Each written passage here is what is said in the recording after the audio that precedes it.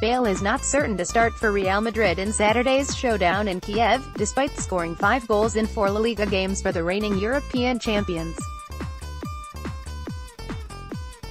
But Wales manager Giggs believes the 28-year-old has the right mindset to make a decisive contribution from the bench, if that is the role given to him by Real manager Zinedine Zidane. Every time Gareth plays he makes an impact, Giggs said.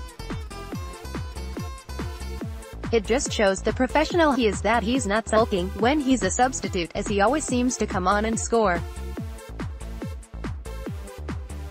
He's one of the best players in the world, and every time he comes onto that pitch he makes a difference. Again, that's a credit to his professionalism, his hunger and desire to get in the team for that final. He will be thinking if he starts in the Champions League, great.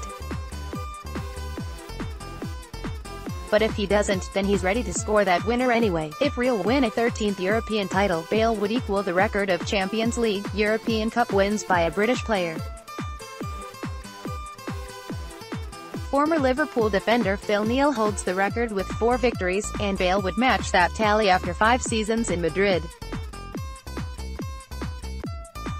Despite having his critics in Spain, Bale has still managed to score 19 goals this season in an injury-hit campaign. Gareth always had potential, but he's gone on to pass that potential, Giggs said.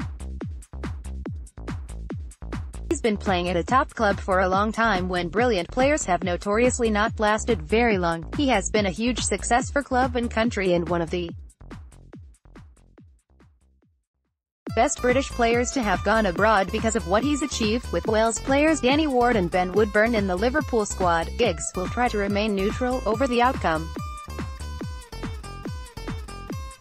But, as Manchester United's record appearances holder and a former assistant manager at Old Trafford, he admits, it is hard to see Liverpool only 90 minutes away from being European champions. As a United fan, and playing for United for so long, it is difficult, Giggs added. They are our main rivals for a reason. They've got great history, they're a brilliant club, and it's hard for a United fan to take.